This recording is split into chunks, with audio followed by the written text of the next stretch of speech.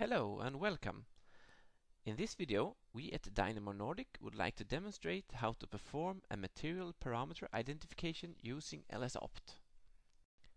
To do this, we have chosen a simple inverse modeling example where two power law parameters are to be fit to test data from a tensile test. The optimization objective is to minimize the difference in a least squares sense between the experimental and simulation force displacement curves.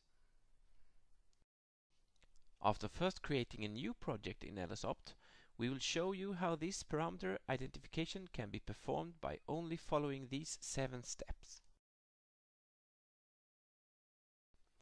First, we open the graphical user interface. On the right hand side, you can access recently opened projects, but for new projects, you first choose a directory for the new project.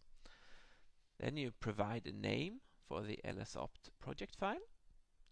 And if you like, you could also write a description of the project and an author, but this is not mandatory.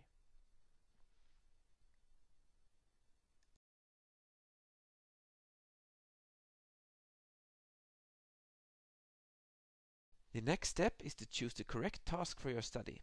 A parameter identification is an optimization process where you are interested in a single optimal setting of your parameters. Therefore, the appropriate task is the sequential response surface method. The flowchart and optimization settings will change slightly as you make this choice. An often time-consuming step in any optimization is the parameterization of your input files. When only material parameters are used, the parameterization is greatly simplified by using the keyword *parameter.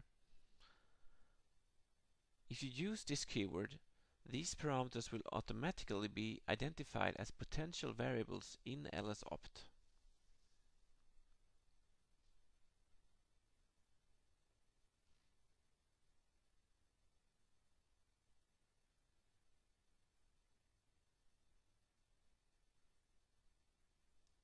For clarity, let us change the name of the stage to tensile. This could be useful in a more complex setup where your process contains many stages. By double-clicking on your stage, you open it for editing. You work your way from the top down and start with setting the path for the LS-DYNA binary to be used. Alternatively, you give a submit command to your queuing system. Then you point at the LS-DYNA input file and LS-Opt will detect possible include files.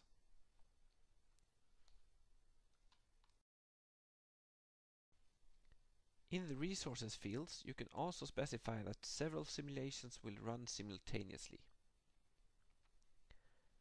Two parameters were automatically identified due to the *parameter keyword. These are by default always set to constants to begin with, and we need to change these to continuous variables in order for them to be active in the optimization. We also need to specify some reasonable bounds on our variables, in which the search for an optimum will be conducted.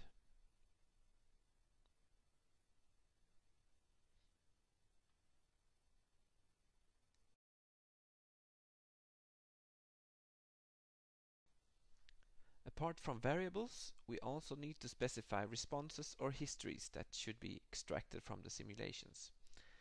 In this case, we are interested in a force displacement curve that we want to fit to the experimental force displacement curve.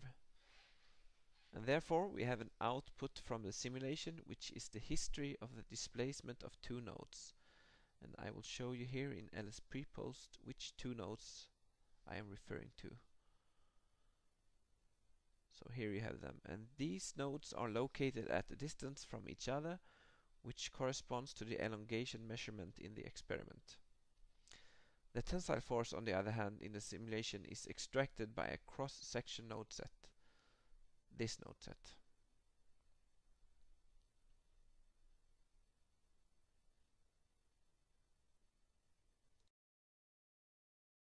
Now, LS-Opt has to read the LS-DYNA output histories that we have defined.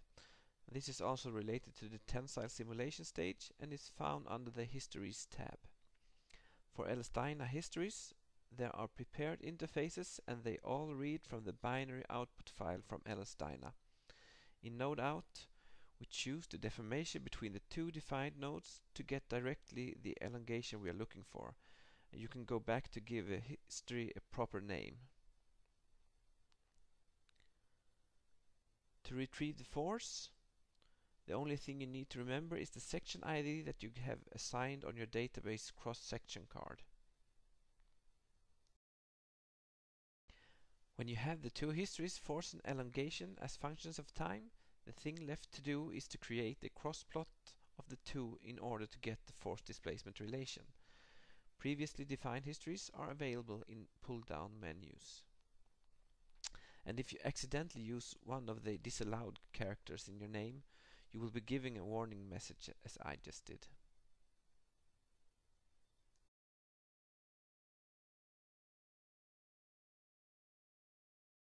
The last thing to set up is the matching between the simulation curve and the experiment. This is achieved by adding a curve matching composite. In adding this composite, you can choose between calculating a mean square error or a curve matching error. I guess either way would work in this example, but let's choose the mean square error. Then browse for the file containing the experimental results. The results are stored in a text file containing two columns, and the first column are the x values, in this case the displacement values. Then you can choose from a pull down menu the curve that you want to match the experiment against, and that is the force displacement history that we have defined. Finally, you have to set the objective for the optimization. You do this by selecting the defined curve matching composite as the objective in the optimization box.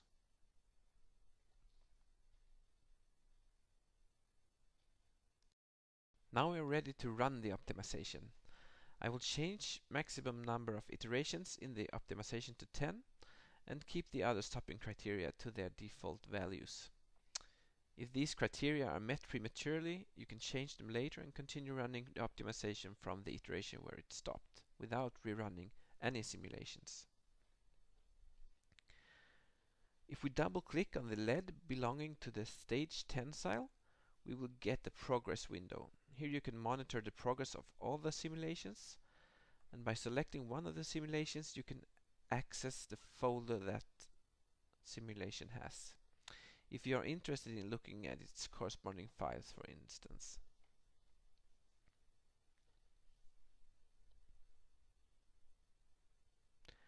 You may also take a look at the log file for a simulation.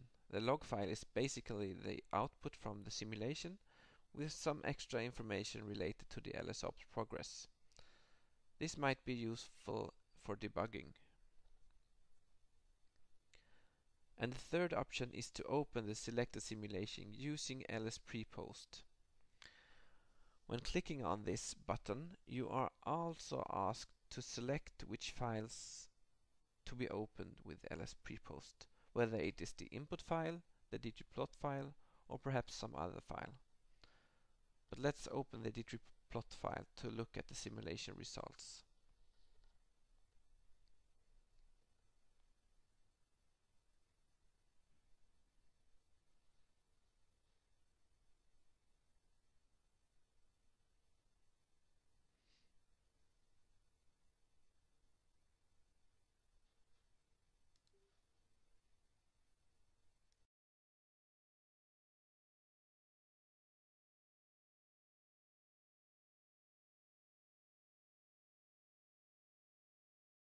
Now we're ready to look at the results from the parameter identification.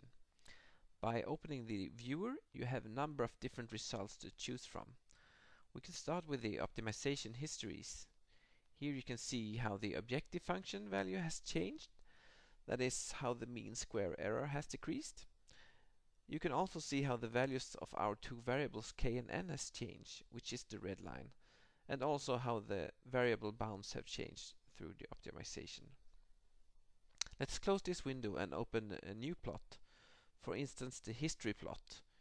Here you can view simulation histories such as the force displacement, and it is also possible to plot the experimental history curves. What you see here is the optimal solution, which is retrieved in the verification run after the final iteration. but we can also change to see histories in previous iterations. By clicking on curves, we can look at the variable values associated with that particular simulation, as well as response values. You can switch between different simulations by clicking on the different simulation numbers.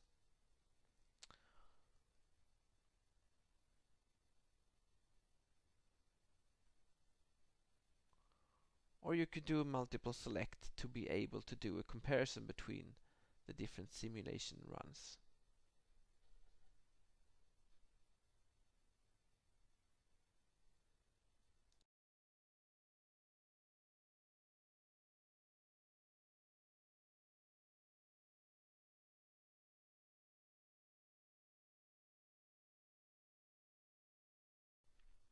So, I hope this small tutorial was helpful to you.